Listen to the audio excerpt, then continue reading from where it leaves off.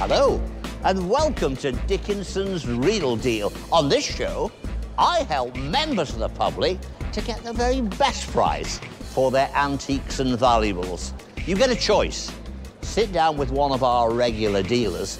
Now, they're going to try and buy your treasures off you for a sum of money today. £300. I think we're getting closer. If I don't think that's enough money, I'm going to say to you, don't accept that. Have a gamble, live dangerously, go to auction. We may get you a little bit more money there. 220. It's very near to the reserve. All done and selling. Today the show comes to you from Stockport in Cheshire. I wasn't born that far from this town hall. It's a good area. There's lots of antiques around here. People have brought along their treasures. Are they going to sell them today? Are they going to go to auction? I don't know. But one thing I do know, they want the real deal.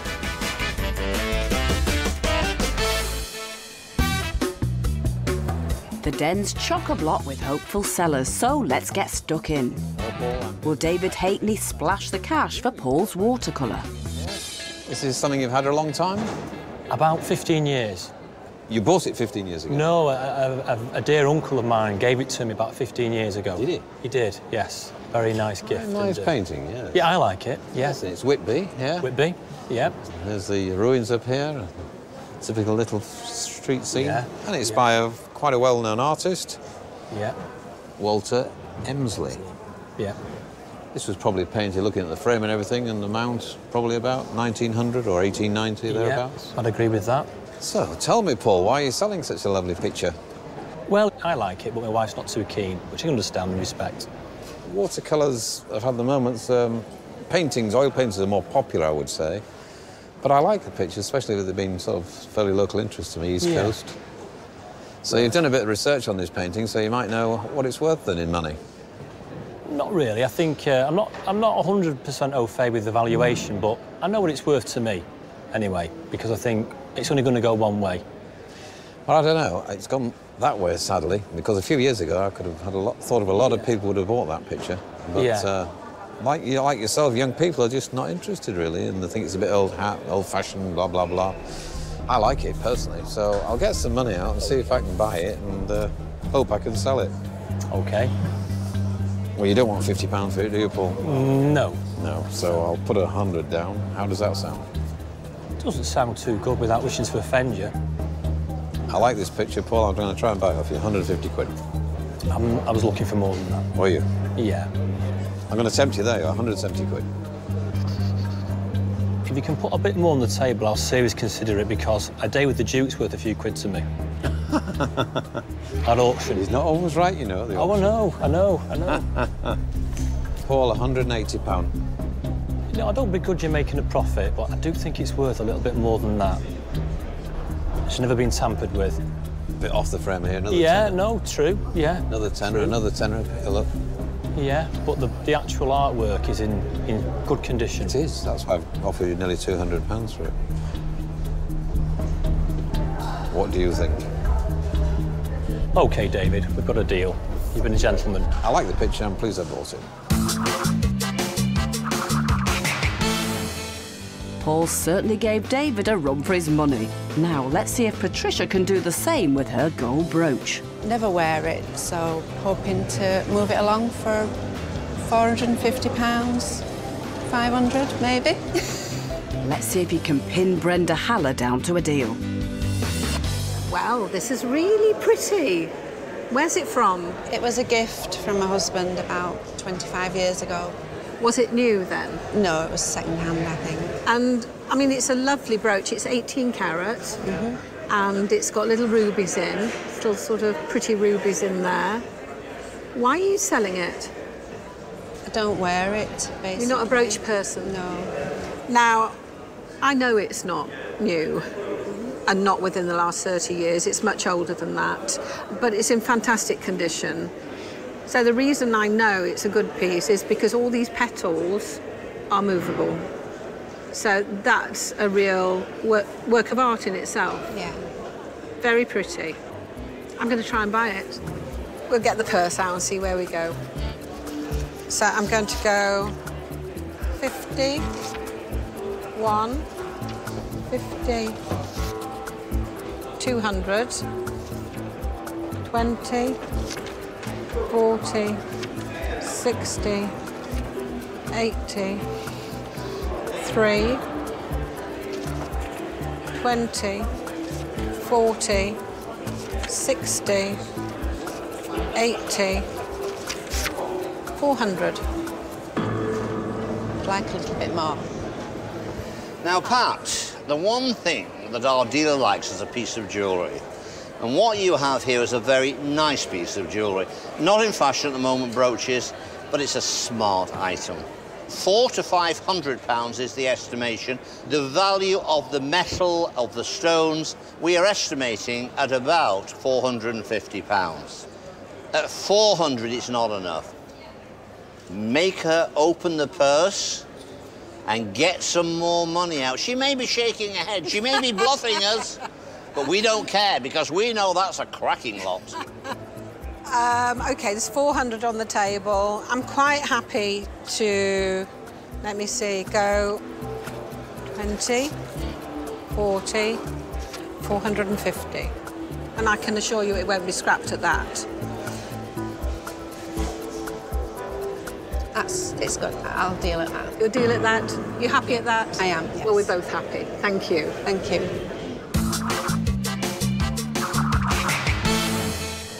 I'm so pleased I got the brooch because it's just going to add to my collection beautifully. It's not going anywhere else. It's mwah. Really pleased with the deal. Going away to Cyprus, and the brooch is going to a lovely home. And well done, Patricia. You got the 450 you were after, so bon voyage. Across the den, Christine's hoping Karen Delmeny will fall in line when it comes to making an offer for her medals. I believe they're worth between £50 and £80. I would like at least in midway 65. Let's see how you do. I always like doing medals because more than the value, I love to hear the story behind them. So is this a family member these were awarded to? Yes.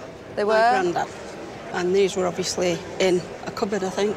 Yeah. And I didn't know about them until my mother died. I've inherited them, and I've had them for a number of years. Yeah. Because I didn't know what to do with them. Oh, and have you got no family, Christine, that you think... There's only my daughter, and she said she's probably not... No. She's probably not that interested. No. OK. And also, was he in the Lancers? Was that his... I don't really know what he was in. Their First World War, sort of fairly standard issue medals. We see them quite often as dealers. And I always think they mean so much more to the family than what they do in intangible money, as it were. And it's always a bit tricky to make offers on these. You think you'd like to sell them now and perhaps treat yourself? OK. I always feel very mean, but I can only put down what I think the market rate is. There's £30 there, Christine. Christine, I'm rather sorry to inform you, a rather paltry offer. Yes. 50, 60, 60, 80. They are standard issue First World War. They're worth a little bit more than that. Medals are doing reasonably well in the auction at the moment. Yeah. Unless meanie Karen doesn't put more than 30 quid, I'm going to say, please, let's go to the auction. Right. I'm going to put another tenner down. You have got the option of auction. I don't know if you'll do much better. It's a gamble. Yes, I'll go to auction. Yeah, thank you. OK. Well, I hope they do really well for you. They deserve to.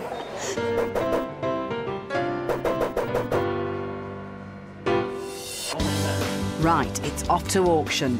Will Christine's medals have the sale room standing to attention? Auctioneer Max Blackmore has his gavel at the ready. You sat down with Karen Delmeny and she said £40. Yeah. It doesn't sound much for someone that served in the First World War. In fact, it sounds little money at all. They're coming up now with a reserve of 50 quid. I would like to think they will bring more than the £50. That is the reserve. Here they are now. Let's see what happens. Now, I have a lot of interest here. I shall have to start at the usual figure of £105. £105, that's more like it. And so there should be. Any further bids now?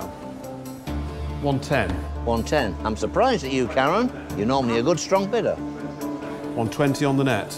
No bidding on the phone. I've got 120 on the net. It's against the room bidders and the phone.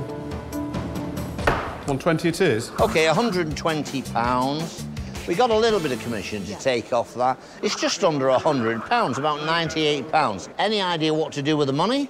Well, yes, I'm a member of a Stockport Paranormal Club area, and it'll pay for one of the invests that we go on. OK. Sounds absolutely marvellous. So on the day, the real deal was here in the sale room, £120. Take away the commission, and Christine is going home with 98 quid. Real deal. That's spooky, Christine. You got over double what you were offered. And Karen, you certainly missed out there. Coming up. OK. No. She can play a good tune, can this girl?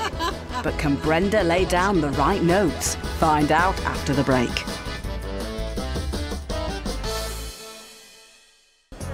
Welcome back to Dickinson's Real Deal. The people of Stockport are still eager to do business, so let's get over to Simon Schneider's table, where David's brought in his silver bowl. I got it for £4 from a charity shop, so I'm really hoping to get as much money as possible for it and put it towards a holiday. I'd like to sort of pay around the 300 mark for it, so we'll have to see how we progress. But I would like to be taking this home with me today. Let's see if you've got a silver tongue then, Simon. How did you come to have this in your possession, David? I purchased not so long ago. I've done my research on the piece. It's by a Sheffield maker called Thomas Levesey. It dates 1902. It's in an Art Nouveau style. It's a good quality gauge of silver, and I'm looking to sell it, if possible, today for the right price. Well, you've certainly done your research on it. You've left me absolutely nothing to say about it, really. The only thing you didn't say is how much it weighed. Have you any idea of the weight of it? It weighs 22 ounces. Well, you've described it very well. I'm not quite sure if it's what I would call Art Nouveau, but it's certainly a very nice Edwardian piece of silver. And you're quite right, it's a nice heavy gauge of silver as well, and it's in very, very good condition. Now, it took me ages to find the hallmark on this, but it is 1902 Sheffield, and it's quite a saleable item. And something like this I would hate to see scrapped. But the scrap price does actually have a bearing on what you can pay for it, because you have to know at the very least what it scraps for. Yeah. So I'm going to put some money down. Now, I think you know what this is worth to the penny, don't you, David? I've got a rough idea. I think you know exactly what it's worth. But I would like to pay you 20, 40, 60, 80, £100, 20, 40, 60, 80, £200, 220, 240, £260, David, for the silver bowl. It's a fair opening bid, but I think there's a bit of mileage in it left. One of the first things I learned when I came into this business is you've always got to leave a little bit of profit for the next man. Absolutely. And David will confirm that, won't you, David? How much is on the table? 260. OK.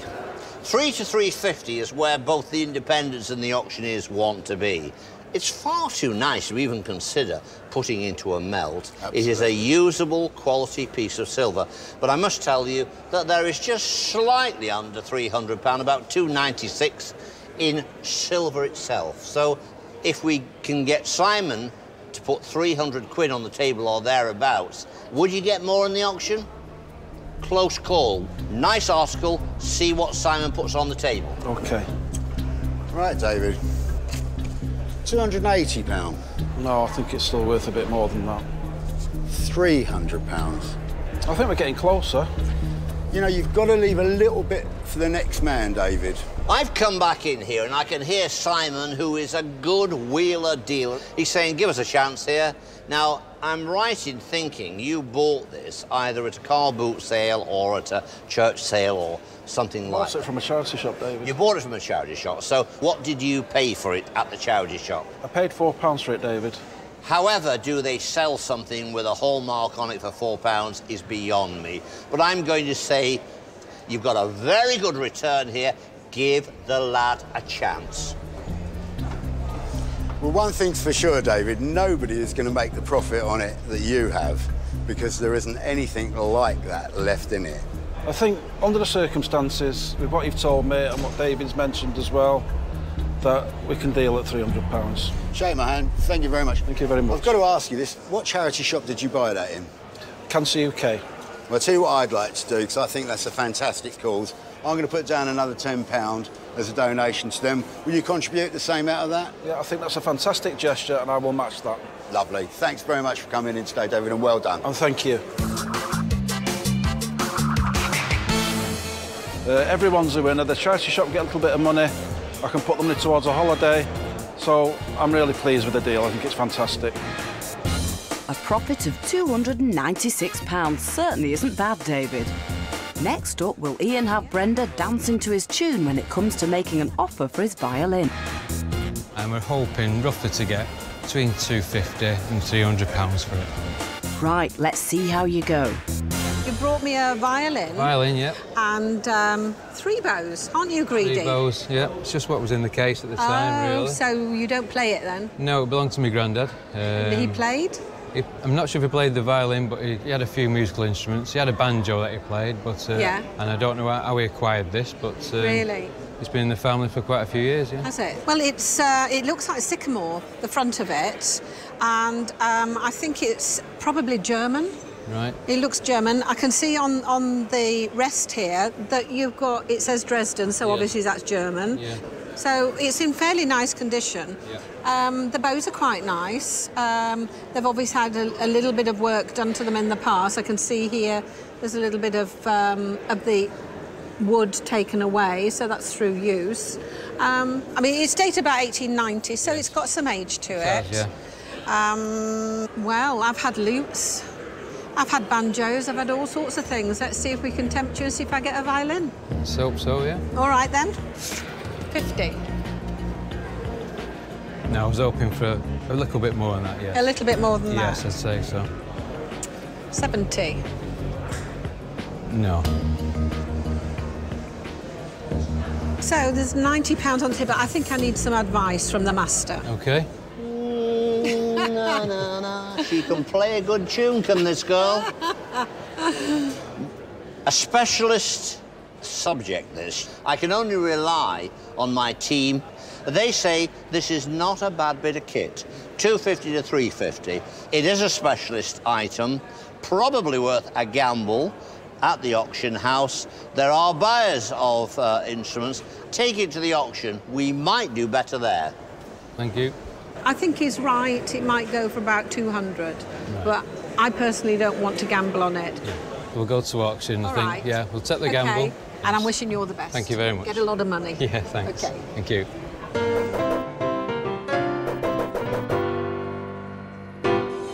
Many an old tune played on an old fiddle, but this old fiddle ain't going for it. But will you regret it, Brenda? Let's head over to the sale room to find out. Now, on the dealer's day, I had your brother with me. That was Ian. Today he can't make it, so he sent you along, Carol. Yes. And you're his sister. Yes. There is a reserve of £230. The whole question is this. Who's here in the sale room? Is there an instrument buyer? Is there a private collector? I don't know. It needs to find its level. It's certainly worth a lot more than 90 quid. The reserve is £230. Let's see if it's music to our ears. Here we go. Interesting instrument here. What should we say, 250 for this? Start me somewhere. 250, 180 bid, at 180, at £180, at 180 bid, 190, 200. 220, it's very near to the reserve. I'm on the net at 230. 230, it's on the reserve. At £230, further bids in the room? No, when I'm selling to the net then, £230 it is. All done and selling. Nothing in the room with the internet, £230. I think a little bit on the low side, just under £190, £188. Now, what's your first reaction, Carol? A bit disappointed. Yeah, well, I feel the same way. Yeah. Under the gavel, in the sale room, £230. A little bit on the low side, but that's what it's all about. You takes the gamble, you takes the chances. That was the real deal. It certainly was, so chin up, Carol. You got over double what Brenda offered. Over to David's table where Dawn's ready to do business. Today I brought in an Omega watch. I'm hoping to get between £100 and £120 for it. They say time's money, Dawn, but will David think so?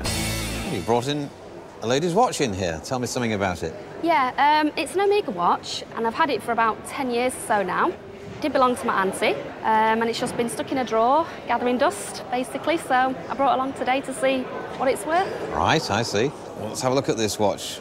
Well, this is a lady's Omega. This is probably made in the, what, 70s, I would have thought. This is 9-carat gold, 375 it's marked. So you've got quite a lot of gold in a watch like this. Commercially, these aren't such a good seller because people like bigger watches nowadays. Even the girls are wearing men's watches now. And I've found that they're very, very difficult to sell this size of a watch. Yeah. Even to buy a watch like that today would cost a fortune, wouldn't it, a gold watch like that? Yeah. So I better get some money out and see if I can tempt you here, Dawn. OK. What shall we say? Shall we say 20, 40, 60, £80, Dawn. How does that sound? I was hoping for more than 80, actually. There's quite a lot of gold in it, I've got to say. Yeah, so let's, and you said it's a nice watch. It is a nice watch. I'm going to try my best here. £100. How does that sound?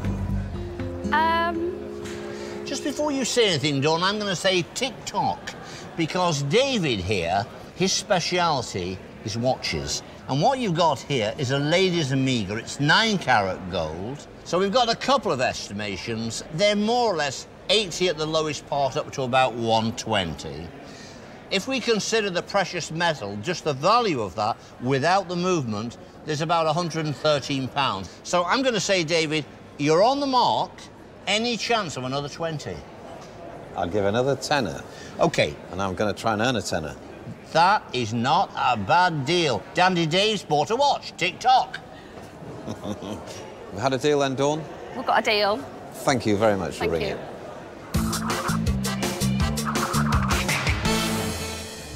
Well done, you got exactly what you wanted, so well done you. Coming up. Give me the moonlight, give me the girl, and leave the rest to me. What's got the Duke in the mood? Welcome back to Dickinson's Real Deal from Stockport in Cheshire. The goods are still coming in thick and fast, so let's join Karen for John's furry friends. If you go down to the woods today, you're sure of a big surprise. Great, I love teddies. Can't wait for this one. Better lay your paws on some cash then, Karen. It's a bit crowded on this podium here, yes, isn't it? yes. So who are your friends? Well, I've had these bears since I was a baby. That one, my uncle bought me when I was 3 years old. My parents bought me that one first and that one after. OK, so this one's the eldest. This one's the eldest. Then that one. Then that one, and the big one. Yeah. Mr. Big Ted here. That's it, yes. Aww. John, how can you bear to bring them to the show? Well, I've got nobody to leave them to. I've got no children. I've got grandchildren, things like that. So I'm 63 now. So I'm happy to give them to somebody who appreciates them. There's a great market for teddies. Yes. There are two types of teddy bear collector, I find. The ones that want the really expensive ones. Yes. And the ones that I like best of all, that see as this one as an example, that's been much loved and is not in the best of conditions. No, that's right, yeah. And they think, oh, I'd love to give that teddy a home, and they'll stitch him up and they'll make him better.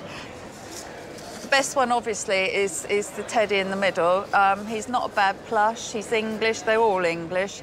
We're dating sort of about 40s, 50s. OK, so what would you do with the money then if you were to part with your teddies? Towards a little holiday, all depends how much you were offering me. You're planning on getting a holiday out of these? Oh, God. Yeah, something like that. I'm going to be awfully disappointing for you today, John. I can see it coming. So I'm going to put £80 down on the table. 50, 60, 70, £80. David, £80 on the table. OK, 3 teddies, well loved, well played with. You were a very lucky boy to have 3 teddies. 80 quid on the table, not a bad offer. 100, 110, 100, 150 is the estimation. I'd have thought they were worth somewhere around 100 or just a bit more. I'm going to say, Karen, please, can we have a little bit more money for our teddies? If you could get another tenner, I don't think it's worth the gamble to go to auction. OK, thank you. Look, there's another tenner on the table. You got a deal in there. And I think we're both getting a fair deal then, Yes, don't you thank think? you. Yeah, you happy with that? Yes, very Let pleased you with go? that, yes. Oh, Thank you. thanks, same job. Very much. Thank you.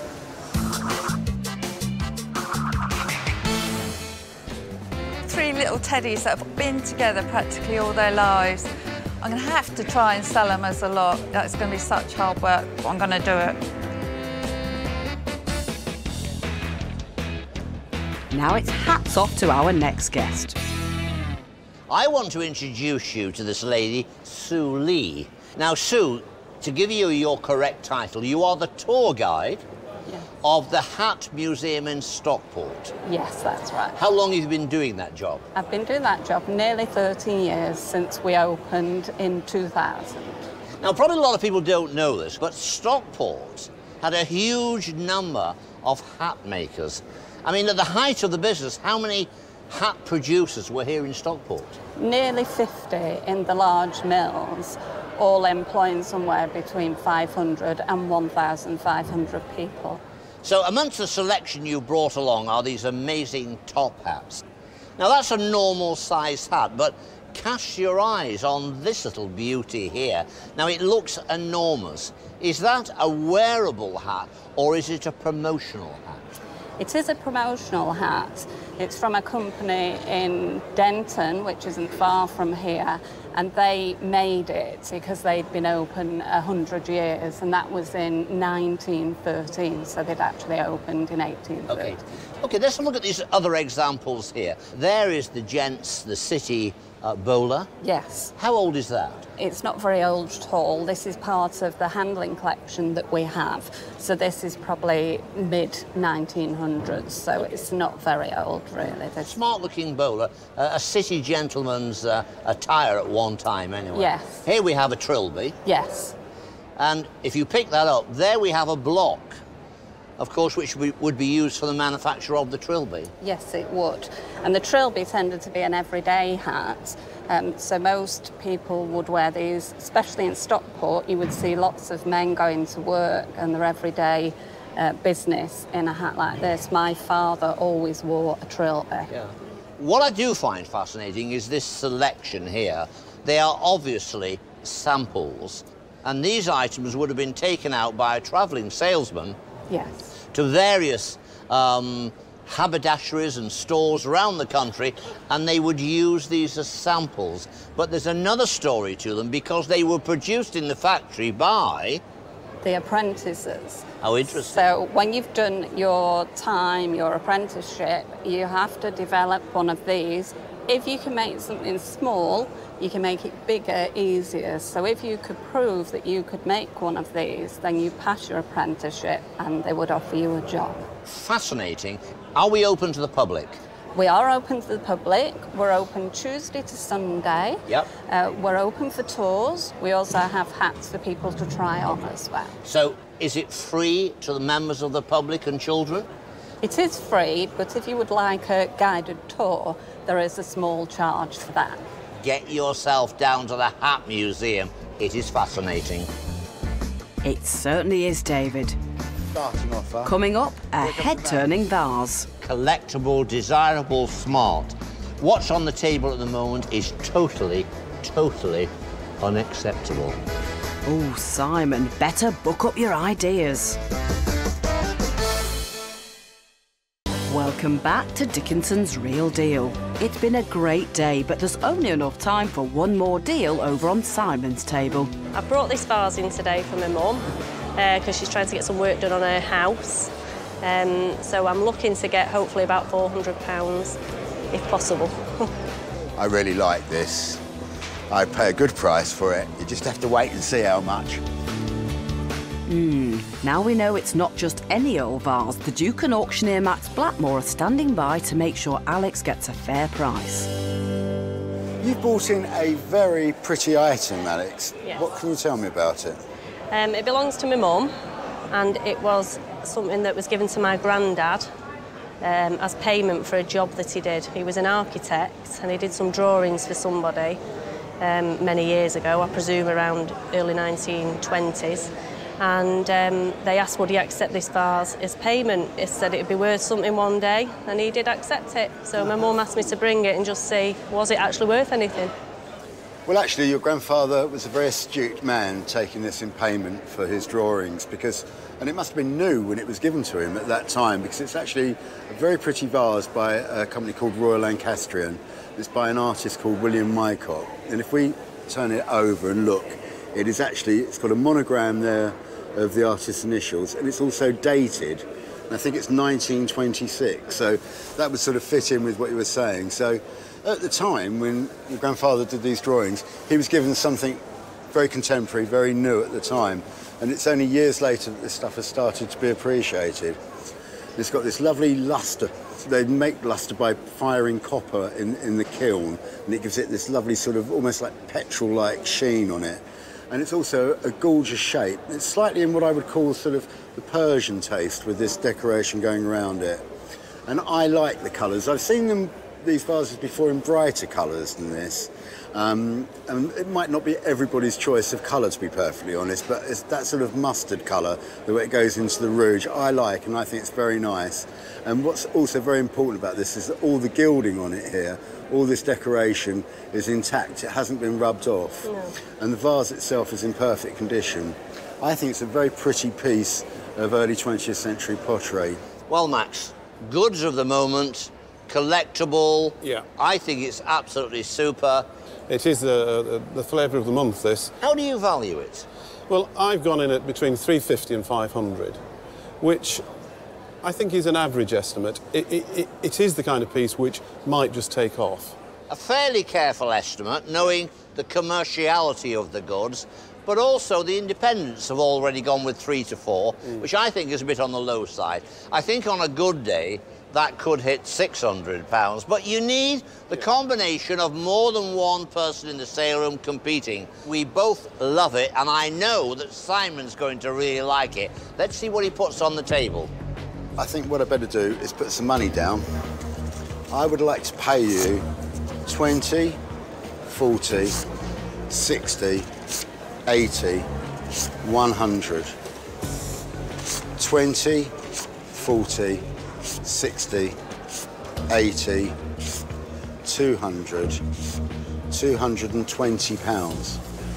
£220 has gone on the table. That doesn't surprise me because Simon's a trier and he's slipped in a fairly modest. Very modest, yeah.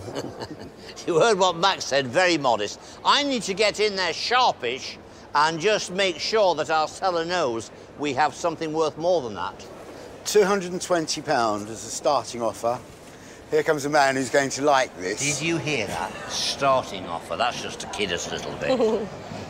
Mycock, 1926, Royal Lancastrian. Oh boy. Collectible, desirable, smart.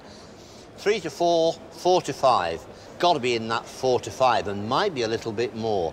What's on the table at the moment is totally, totally unacceptable. I'm going to get out of the way now. Let's see what he puts on. Come on, then. Right, I've been told, haven't I? 240, 260, 280, 300. 1, 2, 3, 4, 5. £400. Now, I think that's a great offer. David's going to come over and he's going to say to you, it's not enough. But trust me, it is. No, I'm always... You know, you've got to be balanced here. You've got to be balanced with our seller. That's my job, to look after the general public. But I've also got to consider my dealers, because on this show, they bring their own money, they spend it every week, they have to go out into the marketplace under difficult circumstances. sell it, return their money, make a profit, come back within a matter of weeks and do the same exercise all over again. I think Simon is smart enough to think, I ain't gonna let this one go. He's smiling across there. I'm gonna say, Simon, make it a little bit more difficult, my job, to persuade our seller to go to auction. That's what I'm saying. I just think of my mum, she's only a pensioner, and she's trying to save up to get a new porch. You know, you don't have to sell me this vase, Alex, because I love it. Yeah. I really do like it, and I'd really like to own it, and I don't want you to go to auction. I'm going to put down another £40, but I honestly would like to have bought it for the 400, because then I know I'm definitely got a profit. And David's going to come over now and say that you should take the money. Well, he's a shrewd character, isn't he? What I'm going to say is this. He has made it much more difficult. Do I advise you to go to the auction? Well, there is a chance that you'll get a collector or a professional dealer that will give, even though the top estimate is 500, it might run to 6, but it might not. And so I'm going to say, not a bad offer, but if you feel lucky, you know where to go. I'll be there at the auction waiting for you. I've made a really strong bid for this vase, and the one thing David didn't say then is what happens if it sells for 4 or 450. You know, I'm going to put down another £10. I'm going to make it £450, and I'd really like you to say yes to that. Yeah, I'm happy to deal at that. You're happy to say yeah? You think your mum would be happy? I do. We can shake hands? Yep. Thank you for bringing in a lovely thing, and say thank you to your mum from me. I will. Thank you.